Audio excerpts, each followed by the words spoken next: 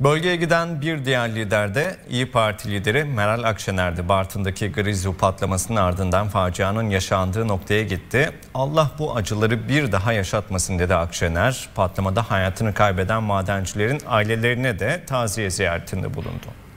Öncelikle bütün milletimizin başı sağ olsun. Şehitlerimizin ailelerinin başı sağ olsun. Allah onlara eyüp sabrı nasip etsin.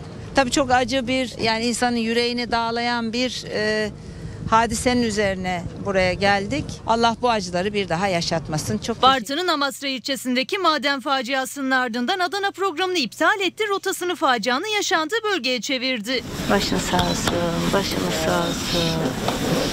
Allah sabır nasip etsin. Allah şehidimizi, Peygamber Efendimiz'e komşu kılsın inşallah. O yattıkça sizlere çocuklarına ömür versin. Allah cennet. İyi Parti lideri Meral Akşener Facia'da hayatını kaybeden 41 madenci arasında yer alan Rıdvan Acet'in ailesine taziye ziyaretinde bulundu.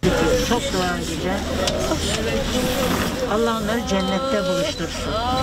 Akşener'in bir sonraki durağı da yine Grizu patlamasında hayatını kaybeden Gürdan Serenli'nin taziye evi oldu. Akşener acılı ailelere başsağlığı diledi. Başımız sağ olsun. Teşekkür ederim. Hoş geldiniz. Allah sizleri korusun. Allah razı olsun. Allah mekanı cennet etsin. Allah size Patlamanın yaşandığı noktaya da gitti, yetkililerden bilgi aldı. Burası olayın olduğu yer.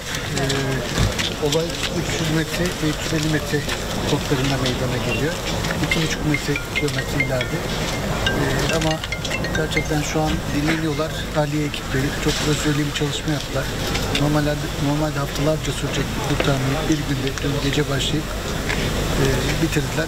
Amasya'daki faciaya ilişkin açıklamalarda bulundu. Bundan sonrası takibimizde olacak olan alan şehit ailelerine, maden şehitlerinin ailelerine bu devletin üstüne düşen her türlü görevi yerine getirmelerini sağlamaktır.